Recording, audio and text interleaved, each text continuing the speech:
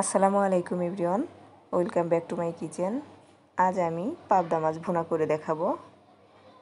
সেজন্য আমি এখানে 8 পিস পাবদা মাছ নিয়েছি। মাছগুলোকে আমি লবণ দিয়ে খুব ভালোভাবে ধুয়ে নিয়েছি। লবণ দিয়ে ধোয়ার ফলে মাছের যে একটা গন্ধ থাকে, গন্ধটা চলে যায়। এখন আমি মাছগুলোকে লবণ এবং হলুদ দিয়ে মেখে নেব।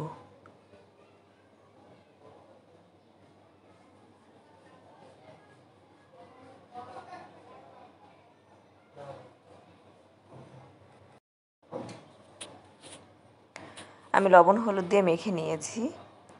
এখন এগুলাকে আমি ভাজার জন্য একটা প্যানে আধা কাপ তেল দিয়ে দিয়েছি। তেলটা খুব ভালোভাবে গরম হলে এর ভিতরে আমি মাছগুলোকে দিয়ে দিব। মাছগুলোকে আমি ফাঁকা ফাঁকা করে দিচ্ছি, তার কারণ একটার সঙ্গে আরেকটা গায়ে যেন না লেগে যায়। কারণ পাবদা মাছ খুব নরম থাকে আর ভেঙে যাওয়ার সম্ভাবনা থাকে। মাছগুলোকে আমি হালকা করে এপিট ওপিট ভেজে নিব। একটা পাশ ভাজা হলেই এটাকে উল্টিয়ে দিতে হবে। দেওয়ার সঙ্গে সঙ্গেই উল্টাতে যাবে না, তাহলে মাছ ভেঙে যাবে। মাছগুলোকে আমি ভেজে নিয়েছি। এখন মাছ ভাজার যে তেলটা রয়ে গিয়েছিল এর ভিতরেই আমি দিয়ে দিচ্ছি পেঁয়াজ কুচি। পেঁয়াজটাকে আমি হালকা করে একটু ভেজে নিব।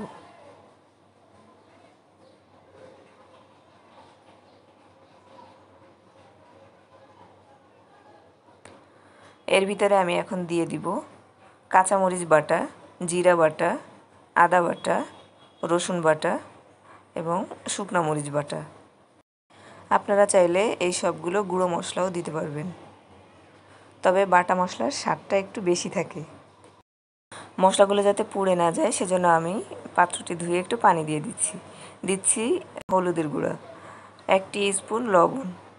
লবণটা প্রথমে আপনারা কম দিবেন, তারপর টেস্ট বুঝে প্রয়োজন হলে লবণটা দিয়ে নেবেন। মশলাটাকে আমি 3 থেকে 4 মিনিট ভালো করে কষিয়ে নিব।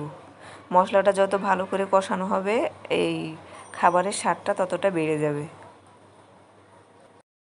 তবে খেয়াল রাখবেন মশলাটা যেন পুড়ে না যায়। আমি এর ভিতরে দিয়ে দিচ্ছি 2টা টমেটো কুচি করে রেখেছিলাম সেগুলো। এটা দিয়ে আমি 2 থেকে 3 মিনিট আবার একটু রান্না করব। আমি ঢেকে দিচ্ছি।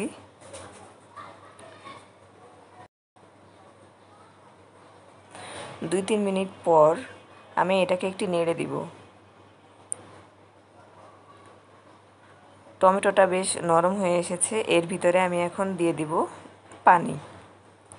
এখানে আমি 1 কাপের মতো পানি দিয়েছি। খুব একটা বেশি পানির প্রয়োজন নেই।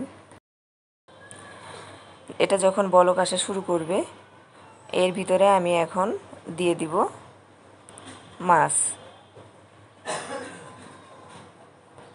আমি যে মাছগুলো ভেজে রেখেছিলাম সেগুলো আমি আস্তে আস্তে করে দিয়ে দিচ্ছি। মাছগুলো দিয়ে দিয়েছি। এখন আমি এটাকে ঢেকে আবার 7-8 মিনিট রান্না করব। খুব একটা বেশি নাড়ার প্রয়োজন নেই, তার কারণ পাবদা মাছ অনেক নরম থাকে, এটা বেশি নাড়াচাড়া করলে ভেঙে যাবে। আপনারা কড়াইটা ধরে এভাবে নেড়ে দিতে পারেন। এটা প্রায় হয়ে এসেছে। এখন আমি এর ভিতরে দিয়ে দিচ্ছি ধনেপাতা কুচি। এখন আমি 3 থেকে 4 মিনিট ঢেকে আবার রান্না করব। যখন দেখবেন এর সাইড দিয়ে তেল ভেসে উঠেছে তখন বুঝতে পারবেন এটি রান্না হয়ে গিয়েছে পাবদা মাছ ভুনা। দেখলেন তো কত সহজে এই পাবদা মাছটি ভুনা হয়ে গিয়েছে।